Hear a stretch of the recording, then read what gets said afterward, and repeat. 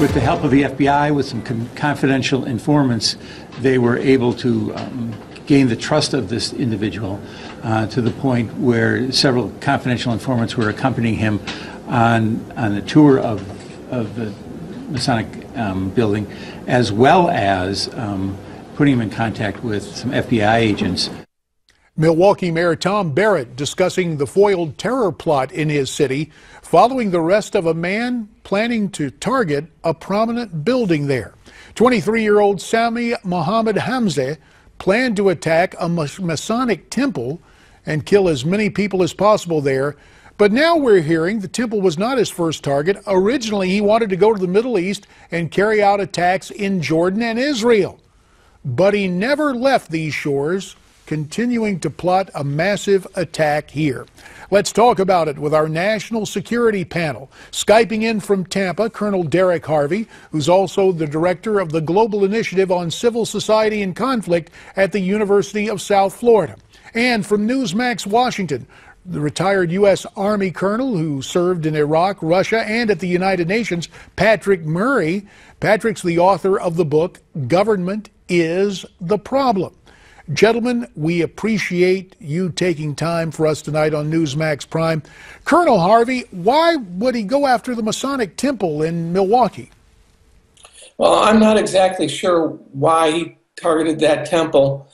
The people that follow this brand of Islam do target these types of symbols generally, and it's part of a cultural religious crusade to eliminate anything that competes with the message and symbology of Muhammad and the Islamic faith. But I'm not sure that's the case with this individual. He strikes me as being a disaffected, typical person that's been inspired by the social media from ISIS, and we'll just have to wait and see how this plays out.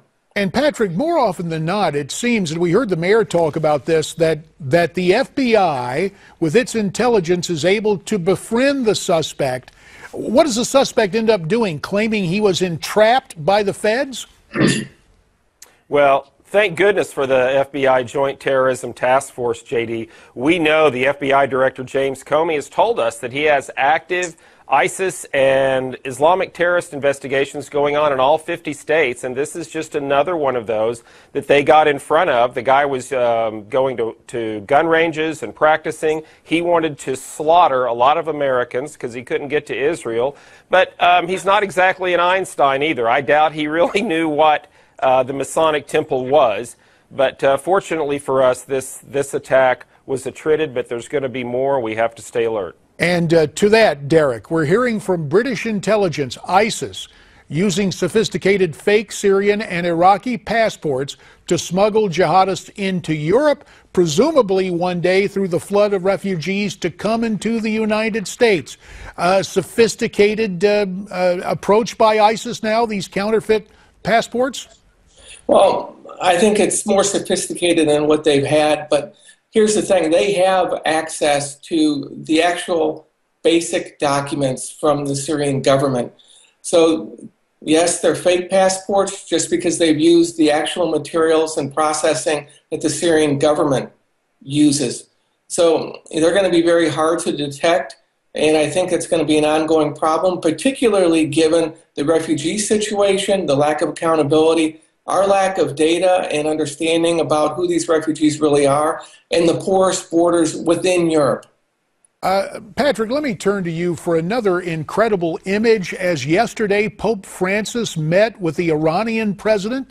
The first meeting between a pope and an Iranian leader in 17 years. They met for 40 minutes at the Vatican talking about human rights. It was reported that the Iranian president asked the pope to pray for him. Propaganda? 20 seconds. Absolutely, JD. Iran is wasting no time in expanding their influence, not only in the Middle East, but in Europe as well, where they can pick up some trading partners.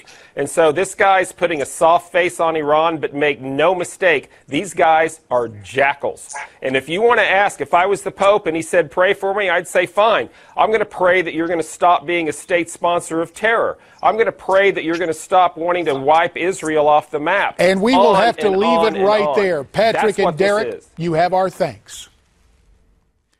If you're 5 to 10 years from retiring or already retired, here's an exclusive TV offer for Newsmax viewers only from Scott Carter, CEO of Lear Capital, the precious metals dealer. When banks failed and markets crashed, which investment helped protect your savings and also increased in value? Gold and silver. Call now to speak with a Lear Capital IRA specialist and ask for our gold and silver IRA rollover kit. And if you decide to roll over a portion of your retirement into gold or silver, we'll add $500 to your account free. When investors are given the right information, they make the right decisions. Let gold and silver help secure your retirement from another crash.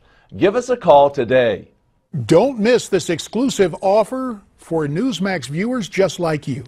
Call 1-800-471-4500 or click on Lear500.com right now.